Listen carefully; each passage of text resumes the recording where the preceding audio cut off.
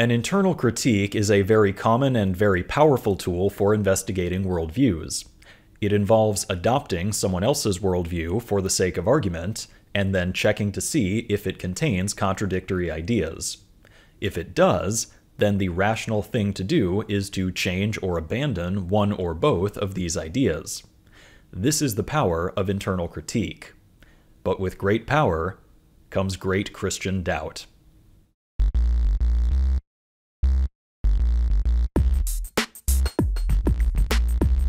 One of the most common internal critiques of Christianity is the so-called problem of evil, also presented as the problem of suffering. This internal critique points out the apparent contradiction between a God who is all-powerful, all-loving, and perfectly moral, with a world that contains suffering and evil. Indeed, internal critiques like these are often what drag people out of Christianity, so apologists know that they need to take these arguments very seriously. Unfortunately, when faced with internal critiques like the problem of evil, Cameron Bertuzzi of Capturing Christianity has decided to fight dirty, just to make sure his audience doesn't start to doubt. He seems to realize that his responses are not very compelling, so to quell any lingering doubts about the problem of evil, he goes on to undermine the very practice of internal critique.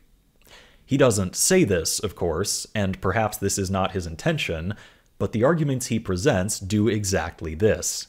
The first way Cameron undermines the practice of internal critique is by arguing that his opponent is actually appealing to something external to make their case. In the context of how a perfectly moral and loving God is compatible with evil and suffering, he says, well, that's an entirely different area of debate called axiology, which is about value and about what a being like God would or should value. Axiology, you see, is not a part of Christianity, but the problems of evil and suffering rely on it, so therefore, these are not internal critiques of Christianity. The claim that God would want less suffering is really a claim about what God would value most. God would see a world with less suffering as more valuable than a world with the amount of suffering in our current world. This claim, therefore, concerns what philosophers called axiology. Axiology is just the study of value. So in my view, when someone says that the Christian God wants to bring about such and such, they're actually bringing external axiological assumptions to bear on what God would value most. And what I want to point out is that those axiological assumptions are external to Christianity. They aren't found within the concept of Christianity itself. Well, if that's true, Cameron, then there is no such thing as an internal critique, because this kind of appeal happens in every worldview. Worldviews, and the internal critiques thereof, all rest on assumptions and agreements about what words mean and what they entail, such as what it means to say that someone is all-loving. This is not a separate debate, it's coherently defining the terms you use to describe your own worldview. You have chosen to describe your God as all-loving, even though, in most people's estimation, to say that someone is loving is to say that they value the well-being of others.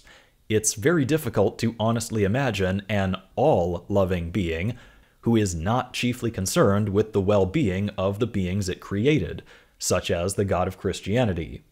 Hence, the problem, the internal to your worldview critique of suffering.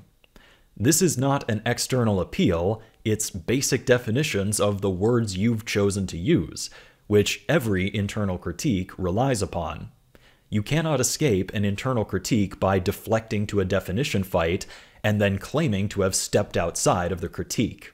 To show how this works, imagine someone who claims to be a successful businessman, despite the fact that his business lasted only 2 days, earned no profit, and then filed for bankruptcy.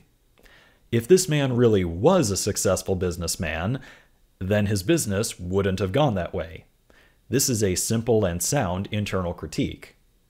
But what if we used Cameron's logic? Well, you see, business law does not rigorously define what it means to be successful. That's a whole other discussion about economic theory and personal development.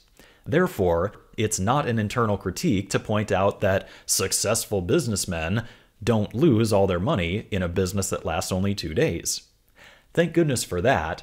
Now I can keep on believing that I'm a successful businessman. You almost had me doubting the thing that gives my life value and purpose. But we can't have that, now can we? The second way Cameron undermines the practice of internal critique is by insisting that even if there does appear to be a contradiction between two of our beliefs, even if we can't think of a way to reconcile a loving God with suffering, that doesn't mean we need to abandon our contradictory beliefs. It just means that we have a gap in our understanding. And what's wrong with that?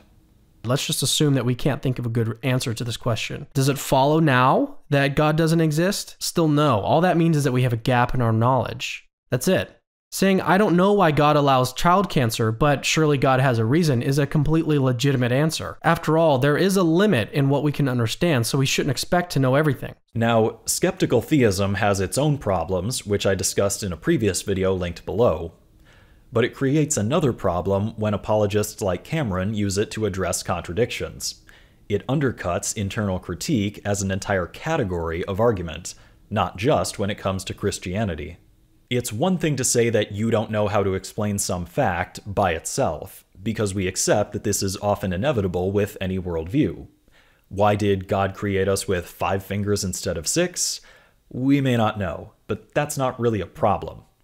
It's a very different thing to say that you don't know how to explain a contradiction between 2 or more facts in your worldview. This is not something we typically grant as inevitable. If we do grant this, if we agree that participants in a philosophical discussion are allowed to believe things which contradict, on the grounds that it's possible that they don't actually contradict if only we had more information, then there's no power behind internal critiques. People can just believe anything at all, and then hide behind varying degrees of proposed ignorance. If you're allowed to say, I don't know how to resolve this contradiction, if you think that is an acceptable way for a person to hold on to their contradictory beliefs, then you've granted everyone the right to believe in contradictory things. So what's even the point of internal critique? What's even the point of trying to be rational? Cameron Bertuzzi's reasoning, if accepted, would categorically rob internal critiques of their power. And I think this is exactly what Cameron wants when it comes to his Christianity. He wants to stubbornly insist that it's okay to believe in contradictory things simply by hoping that they're not actually contradictory. Guess what, Cameron? I'm a successful businessman, even though I made no profit and my business died after just 2 days. Now, it's true, I don't know how to reconcile these two things. This certainly is a gap in my knowledge, and maybe if I had a complete understanding of economics and what it means to be successful, then I'd be able to explain this apparent contradiction. But I'm still a successful businessman, right? Besides, you're bringing in all these external assumptions about success that aren't found anywhere in business law, so it's not really an internal critique in the first place. I am a successful businessman. You see? Internal critique addressed. No need to doubt my self-image as a successful businessman, because internal critiques don't really mean anything. At least, not when they're applied to me. Not when they're applied to things I'm emotionally invested in. If Cameron Bertuzzi's religion can't stand up to internal critiques, well then, internal critiques must be wrong.